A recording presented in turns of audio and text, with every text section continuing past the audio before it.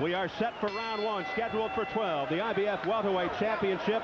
Meanwhile, Trinidad told us through an interpreter that he will be on the attack.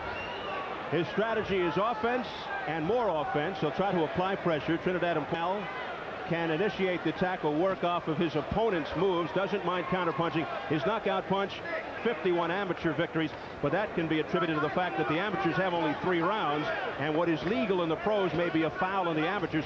So Trinidad over and over. He also said in previous interviews, and it's something that he feels he fights better. Rounds is his deepest. There's that hook that we talked about. He's patient. He'll throw it once, twice. If he can land it, then it keeps coming in like rainwater. Relaxed thing he talks about. I don't like a relaxed fighter. I mean, when you're talking about relax with aggression, that's good, but relax and letting the other guy come on is no good. As he opens, he keeps that right hand open, that right hand glove open. Look, he's already stunned. Look at that. Final seconds of round one as the crowd comes alive. Another good shot. Combination by Trinidad. Big finish for the challenger, Felix Trinidad.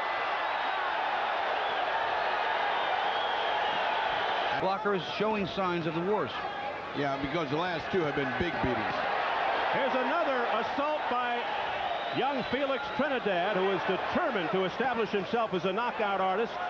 Knocked out his first 5 opponents after turning pro in 90 and 9 of his first 10. Looking for a KO here. Right now, if Blocker doesn't get this young man's attention and get the respect by hitting him back good and hitting him back hard, he is going to get walked right through. Maurice Blocker, the champion, in difficulty early. It is round. He has said he's going to knock him out before 5. He's not going to waste time. He just can't get. Oh, another one right on the butt. Another good right hand by Trinidad, right on the button of Blocker. I don't know how effective that's going to be if he keeps taking so many. And Trinidad going upstairs and downstairs. Great left hook there by Trinidad, followed by a right. Blocker in trouble again. Blocker in big trouble now.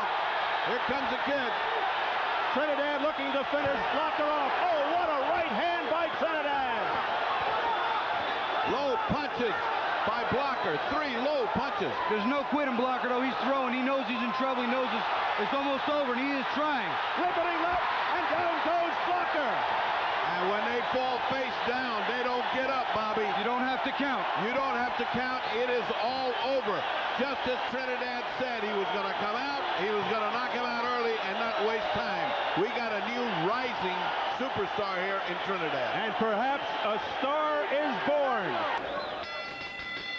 Ladies and gentlemen, we have the time. 1 minute, 49 seconds. In round number 2, the referee in charge, Robert Bird, stops the contest.